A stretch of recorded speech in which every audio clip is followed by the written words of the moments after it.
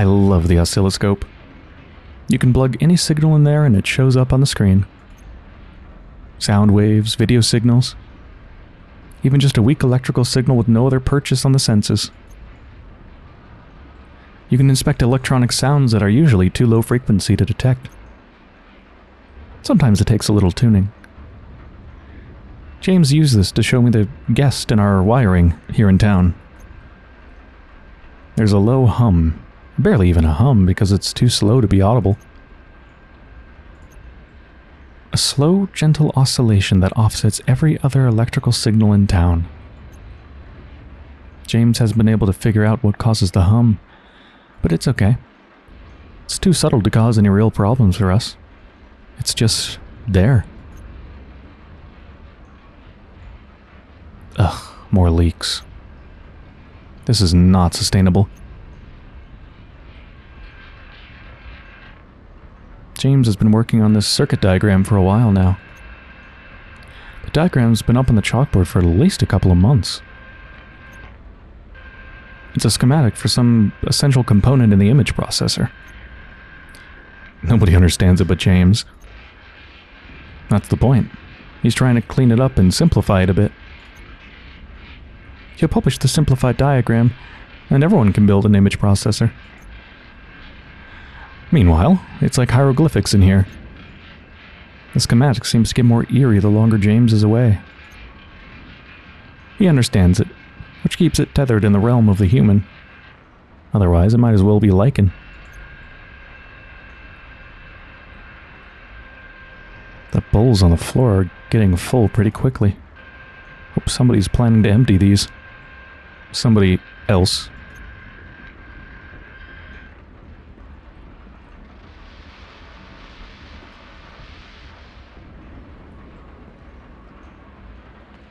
The town looks really empty in the rain. I wonder if that's true in cities, too. If rain makes it all look empty. I'm trying to remember. What's a big city I've been in when it rained? Oh, Chicago. Downpour in Western Avenue. We took shelter in a gas station. Does it just look empty because everyone stays inside? No. There's something uncanny about a town in a thunderstorm. It's like a reanimated corpse.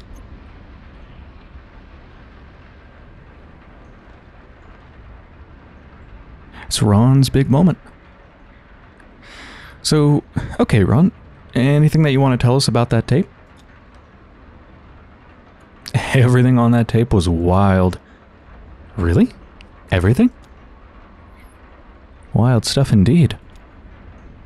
Even the horses. Everything on that tape was wild.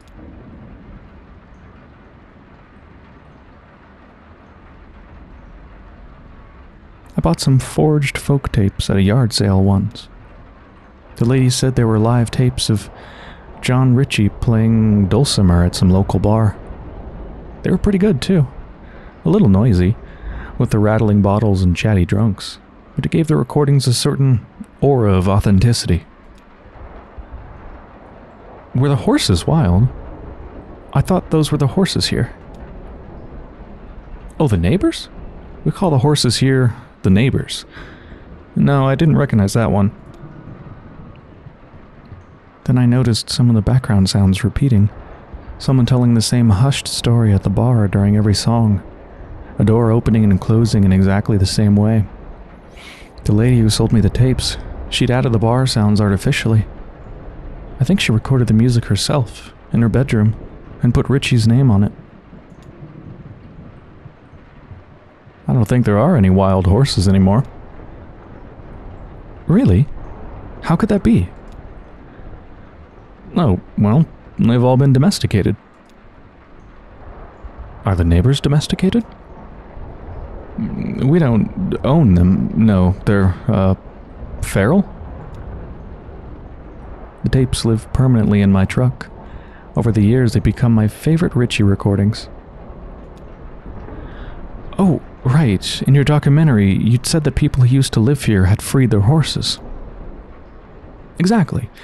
But you can free your pet cat, but it won't turn back into a panther?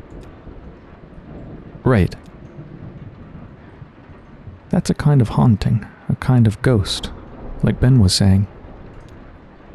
But everything is a ghost around here these days. It's a ghost town, with people still living in it, against all reason.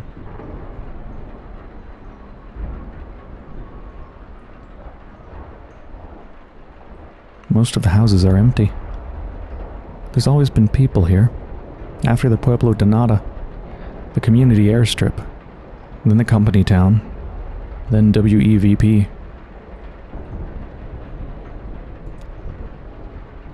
What about the dogs? Yeah, Ron, was the dog wild? Everything on that tape was wild. Somehow, just as the last group dies out, some new utopian project always finds a way to take hold. What is it about this place? It must be the well. It didn't look wild to me. I guess it's a matter of perspective. I'm not sure I agree, but now it's time for the weather. Thanks again, Ron. We're hanging on long past our expiration date. Well, the weather should be pretty wild. I can hear it for myself right now. Yeah, getting pretty intense out there. Do you get storms like this a lot? More and more. Right, of course. And then, of course, there's the actual ghost. Alright, here's Elmo with the weather report. And, lucky us, we also have Serrano Cole, who stopped by to add some drama. Musically. I hear he's going to be at the Rum Colony later tonight if you need a cocktail after the show. So, let's go live to Elmo for the weather report. Oh, is Elmo ready? I should make sure the camera's pointed in the right direction. Oh, good. Standing water on the floor and a hole in my boot. Cool. My socks are getting wet. I love to have wet socks.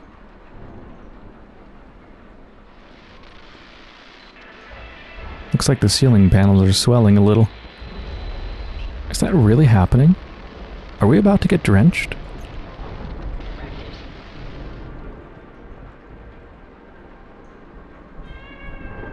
Alamo and Serrano are killing this weather report. Emily, whispering, "Hey. Hey. This is so trippy. How did he work out these ratios of oil, water, and dyes? It seems so precise the way he drips them in one little half drop at a time.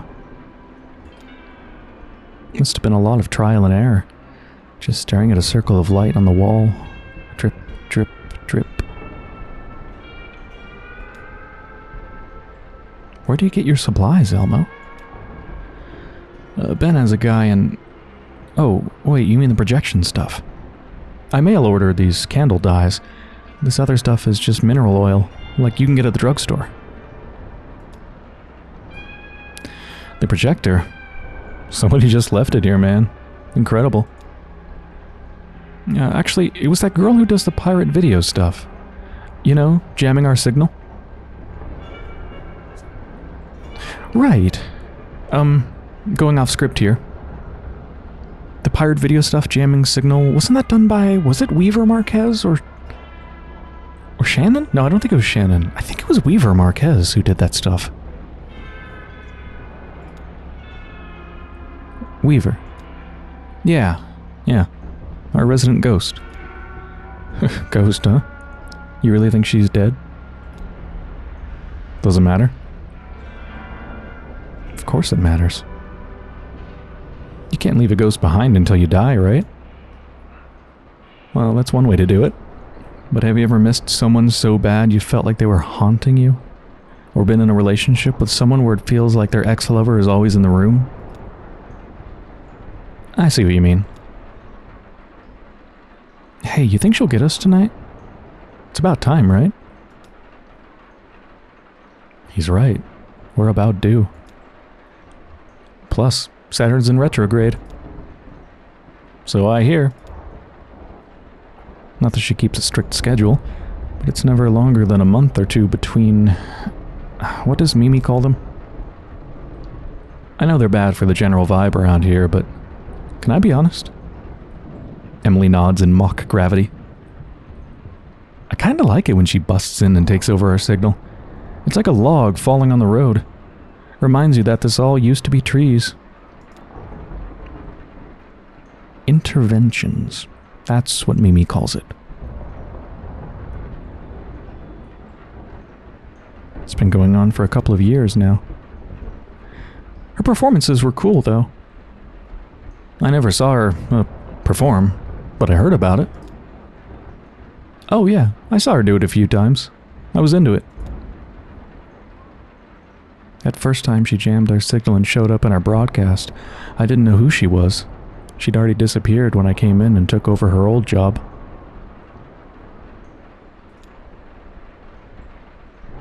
She did lectures, right? Yeah, you could say that. I thought of them as storytelling sessions. She talked for hours and shuffled through slide after slide of shapes, numbers, weird constellations. Who knows what any of it meant? Everyone was so excited and confused, and scared a little, on the defensive. They still are. And this was her projector. Right. I don't know where she got it, though. It still works really well.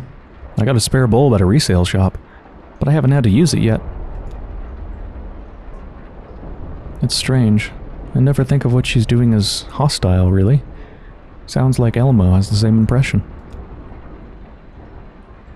What happened to the rest of her stuff? I bet her slides are still here in the studio. Maybe with the posters? Sherry has all Weaver's old notebooks. I know that. She keeps them in her archive. You know, the big blue filing cabinet. With the daisies painted on. Yeah. Anyway, the really hard part to find is these two pieces of glass. They have to be paired very precisely. I had to get these from the clock store over in Glasgow. That's where they come from. Clock faces. Thanks for the tips, dude. Anytime, dude.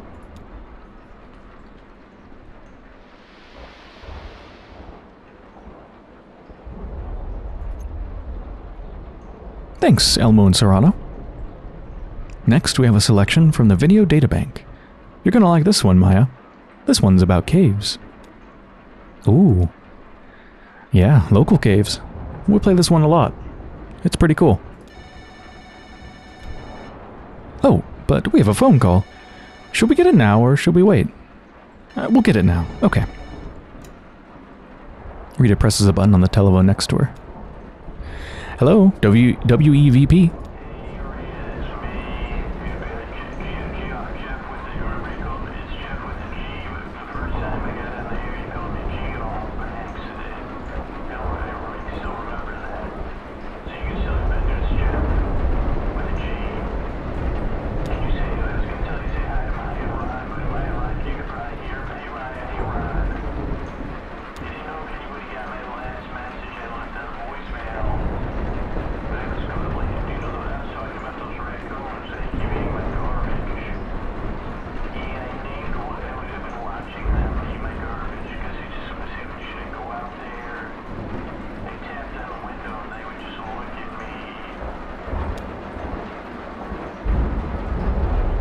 Hope you all packed a lunch. Sounds like this is going to be a long one.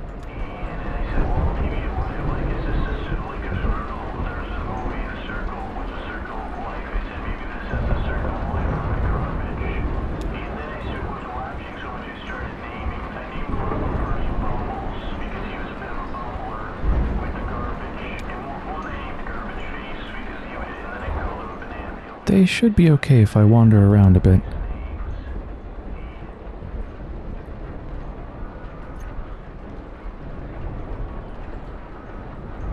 Hey, babe. A snap and then a chitter. Did you know Weaver? A few caws and a caw. Oh, really? Did you ever see her lectures? Sounds amazing. Would have liked to see that. You make her sound so normal. Talk to anyone else and it's like she had a second head. One of our little mysteries. Like the out-of-towner. Really? Did you know him well? Wow, I had no idea.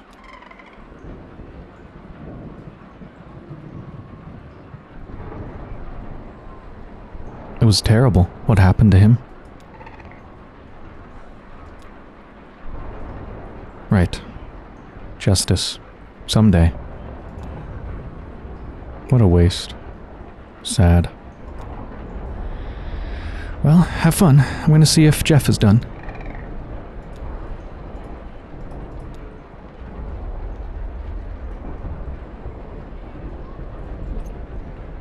Someone, I accidentally skipped over the first bit of dialogue. She'd jot down time and date whenever there was an intervention. Mimi hasn't been by in a few weeks, though. When was the last one? Let's see what the notes say. Oh, wait. She just wrote times, not dates.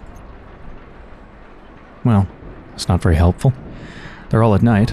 I guess that's a pattern. Oh, and here's Ron's recipe for mac and cheese. 6 cups of milk? Decadent.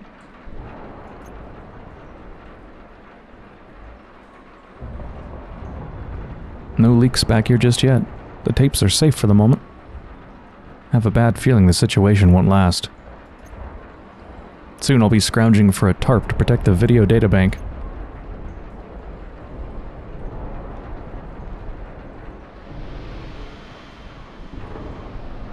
The couch is getting a little damp, but Ben and Bob don't seem to mind. Probably too wrapped up in their project. Bob had some theories about Weaver's broadcasts. He was considering how she might be tapping into our wires here in town. He built a model, like a proof of concept. This big metal box you could wire up and use to take over our signal. It actually worked. But the thing needed too much power to run. Even a car battery could only keep it going for a few seconds. Weaver's broadcast just loops and loops, sometimes for hours. Consolidated Power doesn't pay any attention to this town anymore. But they still have us on a strict energy budget. There's no way she's plugged into the grid.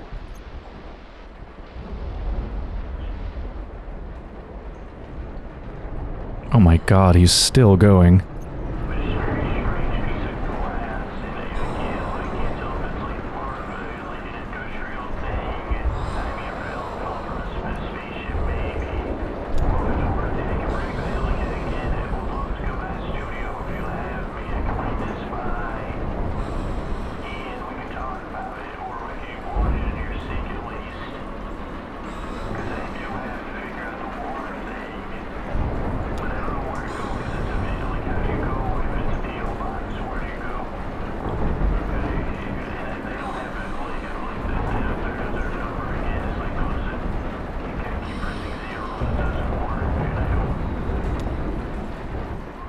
Oh shit, the line's dead. The phone lines are such a mess up here. Hello? Was that the storm? Or was it the damn phone lines? Man, they're really flaky. Ugh. Business as usual. He has a really soothing voice. That's Jeff. He's a regular caller. He's asleep. Maya indicates Ron, who's fallen asleep in his chair. Oh. Well, let him sleep. Okay, well, let's play the tape. This is Cave Art. It's a classic around here. I'm excited. Looks like Mo's got this one all queued up. Way to go, Mo. I should let Maya enjoy the tape. So if Weaver is a ghost, by some agreed upon definition in mechanics, that means WEVP-TV is haunted. Should we be doing something about that? Aren't you just supposed to, like, have an exorcism or something? I mean, you can't just leave a place haunted. That would be negligence. I'd miss her, though. I guess there are good ghosts and bad ghosts. Like spiders. Good in the garden, bad in the shower. A loud crashing noise from outside wakes Ron up. What the hell? What was that? I'll check it out. Yikes. Should we go help? Oh, no, Oh, the tape is over. What did you think? That was great. Yeah, oh. That sounded pretty close. Oh no, is the power out or just the lights? I don't know, I'll take a look. Maybe a fuse blew on a relay or something. Some scared rat chewed a wire. Abandoned ship. Just kidding. Guess I'll take a look around and see if anything's smoking.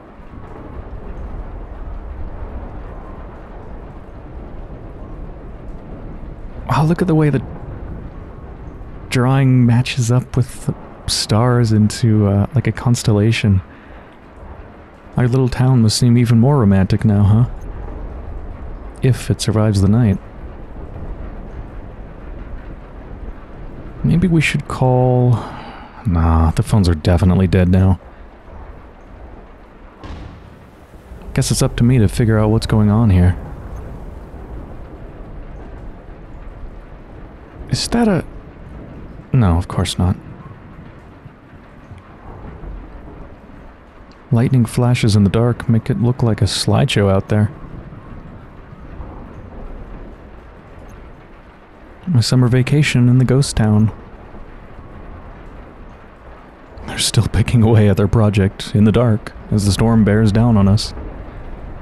So, what else is new? That's this whole town, just whistling along on its way to the grave.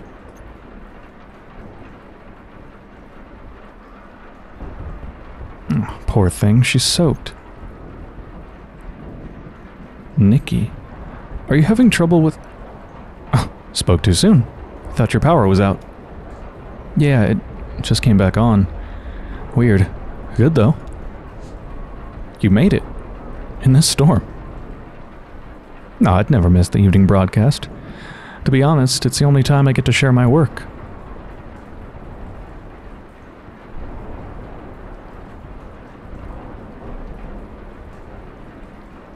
Nikki's still carrying a torch for the out-of-towner. Sure, of course. That's great. What happened with the power? That was weird, right? The power? Well, seems like a normal kind of thing to happen in a storm. Yeah, you're right. I just have an eerie feeling tonight. Well, you know, Saturn's in retrograde, right? It sure is. Well, ready to go? Ready.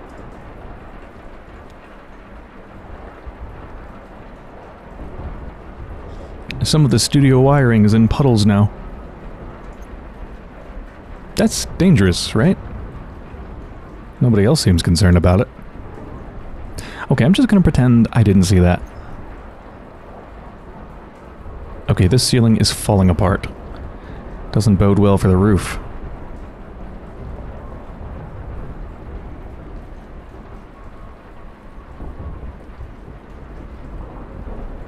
Now we enter the cultural section of tonight's program. Did you fix it? Just came back on its own. It'll just take a second for the equipment to warm back up, and we'll be on the air again. Spooky. It's a disaster out there. The neighbor's barn is basically underwater. Wow, so just completely... Yeah, just completely flooded. I passed Ron on the way in. He's gonna take a look and see if there's anything he can do. Will they be okay? Ron knows what he's doing. He used to be a firefighter. It's a little bit different though, right? I guess. Nikki hands some wet paper towels to Rita. Oh, thanks.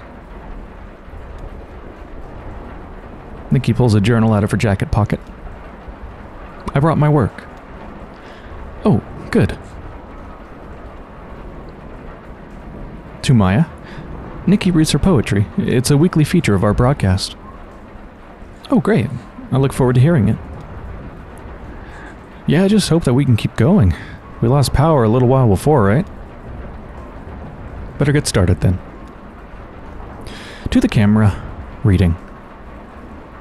To the out-of-towner. What eagle flew you to your final bed? It was not men who brought you there to sleep. The men who left you bloodied then and fled had chosen mud and muddy-watered creek. Did wild turkeys gobble, dote, and care, and wipe the moss beneath your eyelids clear? Did cardinals pull the twigs out from your hair and wash your hands and feet and trim your beard? When wood ducks dressed you in your resting gown, and pigeons fashioned shoes from leaves and bark, who then sewed flowers onto a burial crown, the one who made your headdress was a hawk. The men who broke your body, where were they? The vultures stayed home on your funeral day. Ben yelling, "Emily, look at the monitor." Dude, be quiet, we're live right now. No, we're not. Look.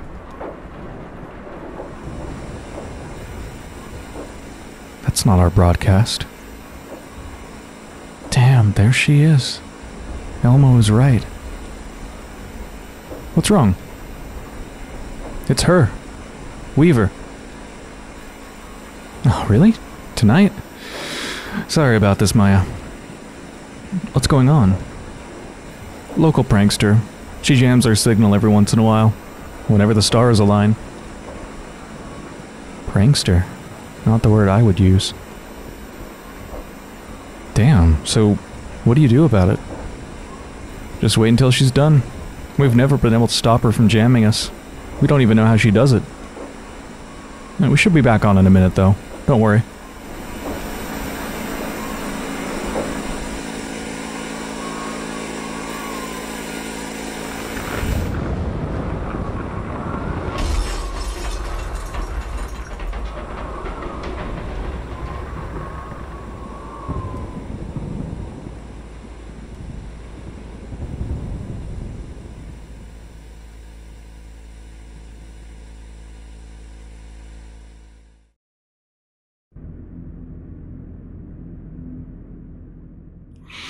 Okay, well that makes me very uncomfortable for the next act. Pretty sure the outsider that they're talking about is Conway. And they talked about, like the poem talked about people breaking the outsider's, the out-of-towner's body, and said that like justice would come to them. Yeah. That sounds like stuff that's going to happen in the next and final act. I don't think it's going to be a happy ending. Well, I think I'm going to end this episode here, so I hope you've enjoyed so far, and when we return, we're going to begin Act 5.